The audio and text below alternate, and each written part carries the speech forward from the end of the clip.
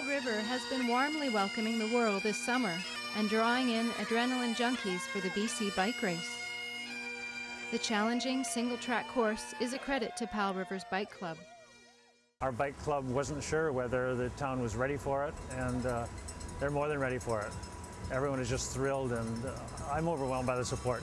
And when we had a little incident where we lost a bridge that we absolutely needed for the race, it was amazing the different groups that it was the silver lining, because it was the first time I can remember that so many different outdoor recreation user groups got together to help out and make something happen. It was like a barn raising, an old-fashioned barn raising.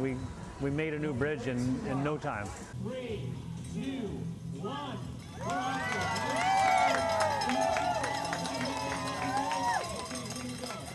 Traveling with the racers up Vancouver Island and down the Sunshine Coast is an entourage of supporters. For us this year, it's really exciting to have 33 countries represented.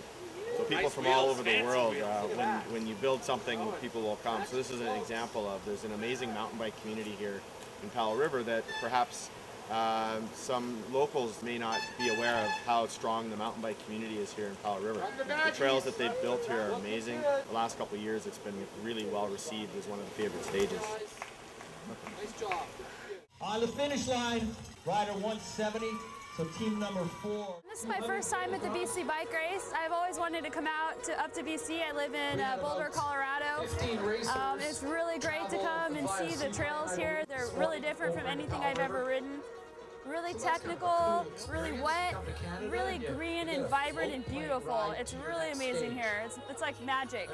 To get your piece of the magic, contact any outdoor recreation group.